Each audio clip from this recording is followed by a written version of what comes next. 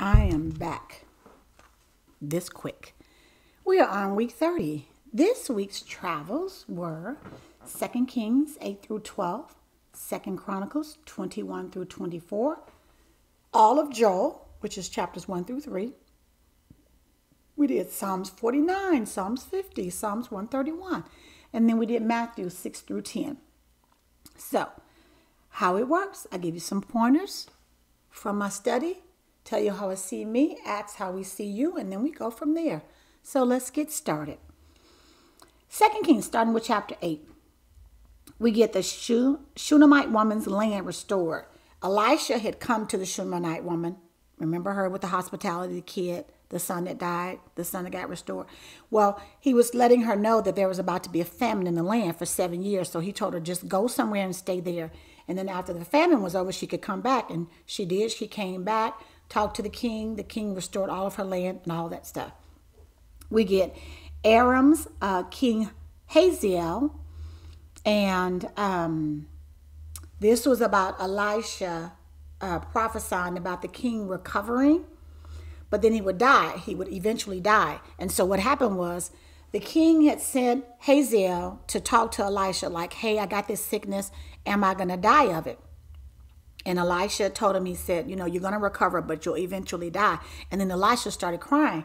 And then Hazael was like, why are you crying? What's happening? And he said, because I know that eventually you're going to be the king and you're going to be horrendous. She's going to be terrible to the children of Israel. And so, of course, Hazael comes back, kills the king, and then, of course, he does everything Elisha says. And so Judah's king was Jehoram. Of course, he did evil. And then he had King Ahijah. After that, he did evil. And then Jehu gets anointed as Israel's king. Elisha basically gave them a plan of what to do in order to secretly anoint Jehu as the king.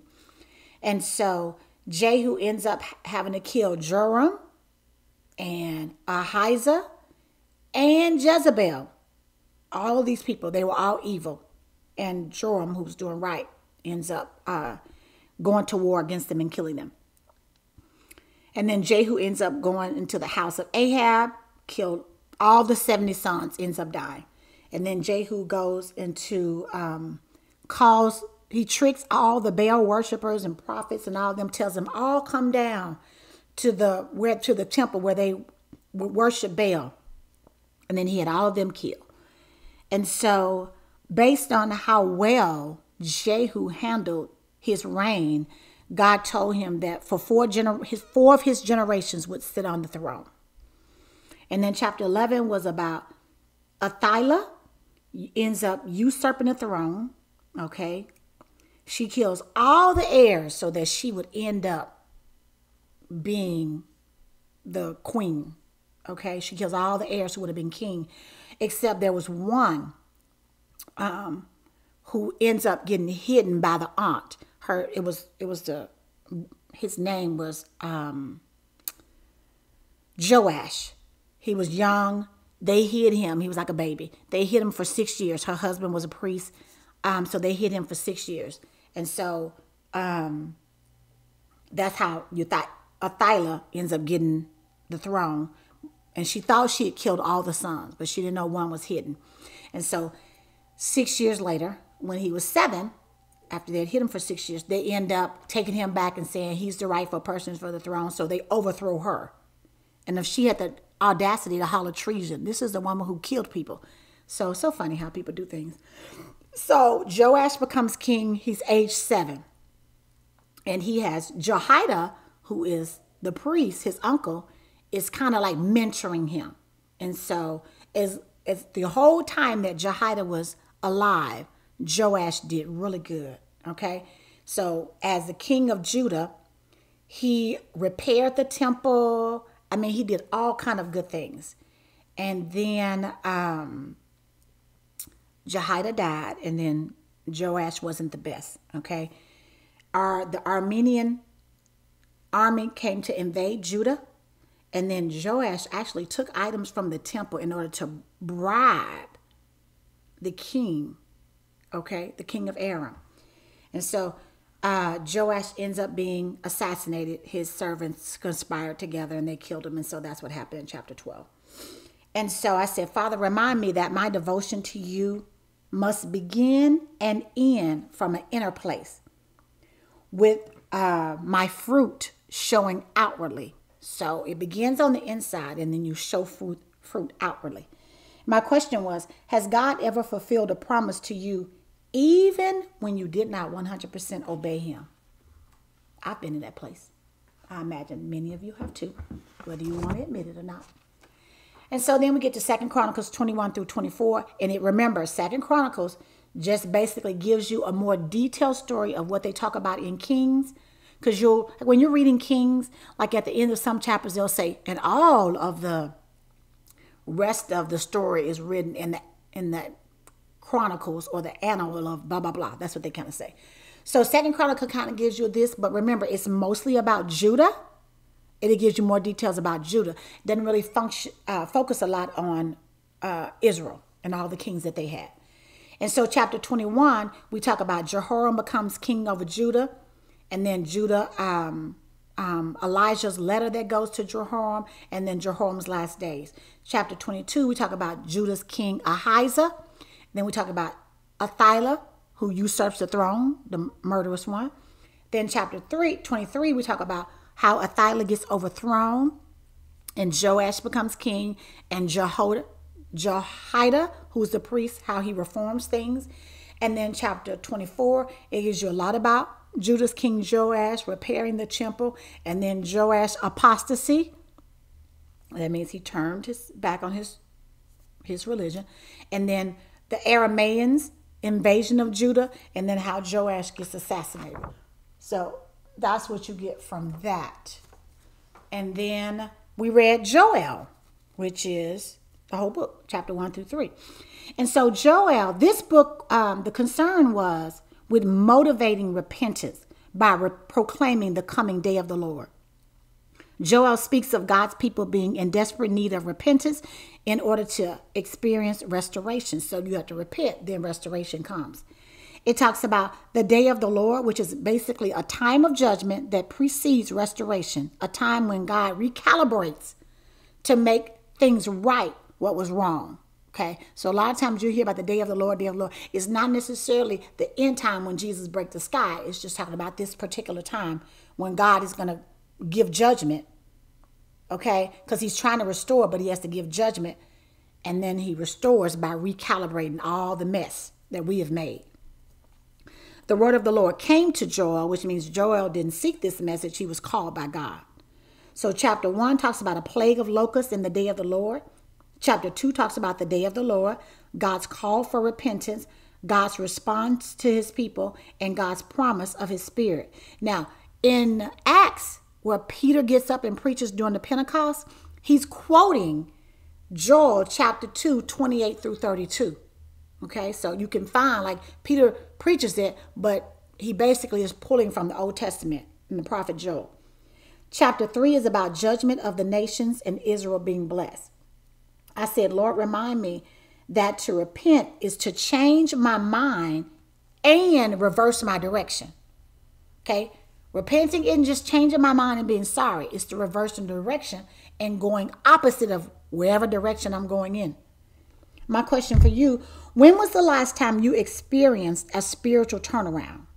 And I define that as an outward manifestation of actions that matches an inward attitude.